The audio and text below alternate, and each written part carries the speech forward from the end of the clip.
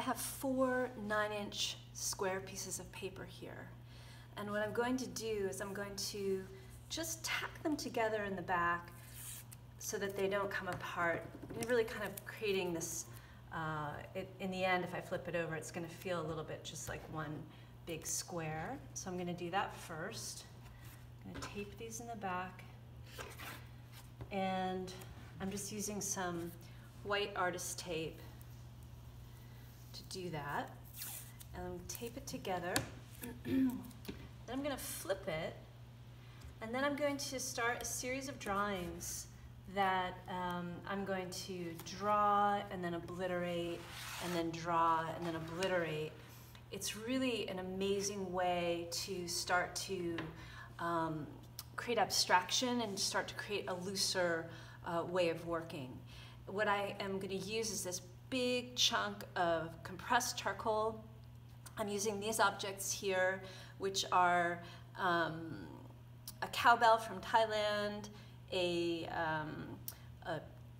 claw of a crab, and a little plastic kangaroo. So I'm going to also be using my non-dominant hand, meaning I'm a right-handed person. I'm going to be using my left hand to draw. Using a non-dominant hand is also going to kind of get in your way and help you sort of destabilize what you normally do, and in destabilizing it, it actually liberates you. So I'm going to start by just making, and I'm going to, even though this is 4 separate little sheets, now that they're joined, I'm going to just pretend it's one piece of paper. And what I'm going to do is I'm just going to start creating a contour drawing. You know, I'm not going to get really caught up in all the little details of this kangaroo where I'm starting here, but I'm going to just make a little loose contour drawing. You can really draw these objects any way you want to, but I recommend sort of doing it somewhat fluidly and not, again, getting yourself into a situation where you get super caught up in a lot of the detail. So I'm just going to come around this little cowbell thing here and draw it out here. And this is not a blind contour drawing. In other words, I am looking down, sort of semi-observed. And I'm, again, working with my non-dominant hand, so I'm losing a bit of control. You know, I'm not able to really work in a way that that I'm used to. I'm not able to like rely on my quote-unquote skills as a drawer, and so that actually is liberating in a way, but definitely an edge for a lot of people. A lot of people would rather just be able to really control what they're doing. So here's a first pass with the charcoal, and then what I'm going to do is I'm going to take this chamois cloth, and I'm going to go ahead and I'm just going to wipe this down. Just really kind of obliterate it so it smudges out. And then I'm going to give it a quarter turn, and I'm going to rearrange my objects a little bit, just sort of scramble them. I'm not really paying too much attention to kind of formal compositional choices here.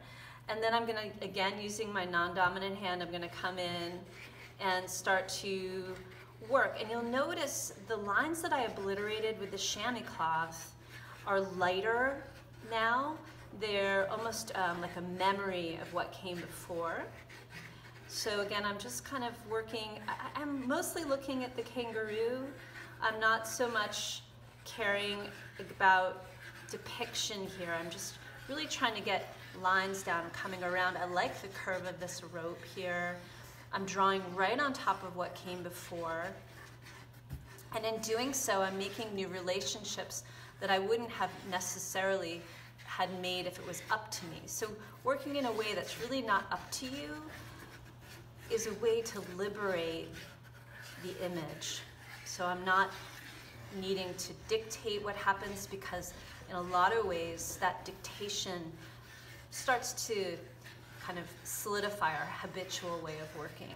So there's another pass, and I'm gonna come on and I'm gonna take it down with a chamois cloth, just kind of not completely erasing it, but obliterating it to an extent, letting it go, because letting go is a huge part of abstraction and looseness. I'm going to give this another quarter turn. I'm going to give these guys another little scramble. And I'm going to come in again. And I'm noticing how this page is starting to fill up. I could even start to work a little bit with the scale of my subject, enlarging it or reducing it depending on just sort of how I feel. But I'm really enjoying how some of these lines are mingling and layering and playing. It's like a dance, really. It's a dance you're doing with your non-dominant hand, letting go of all the things that you feel like you should be doing as an artist, or ways to describe, or demonstrating like that you know how to draw a certain way. I mean, that's fine and good, but like you don't need to always be demonstrating your skill. I'm going to turn it one more time.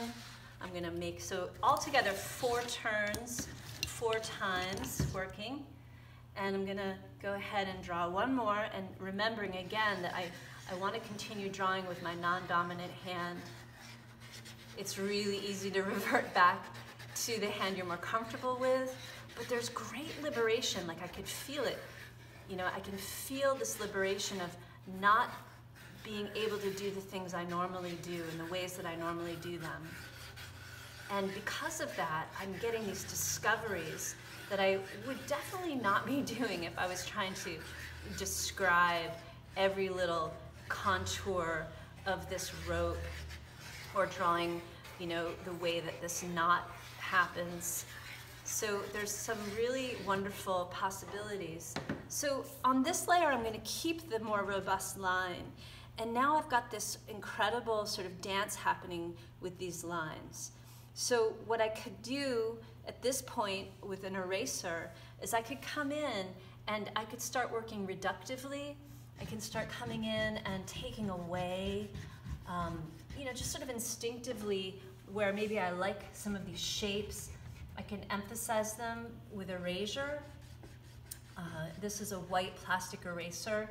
And by doing that, but yet still keeping the record of what came before, there's depth that develops, and there's a dynamic of movement and a dynamic of abstraction that's very unique to this sort of drawing, and it's very liberated.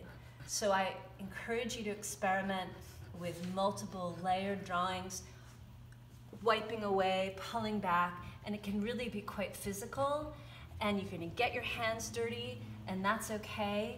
And also, this is really fun to do on the wall on a much larger scale if you'd like to try that. So this is a really fabulous way to work. And one other thing that you could do to further this piece is you could take some white gesso and a brush, and if there's areas that you just want to kind of get rid of, you can paint into those areas.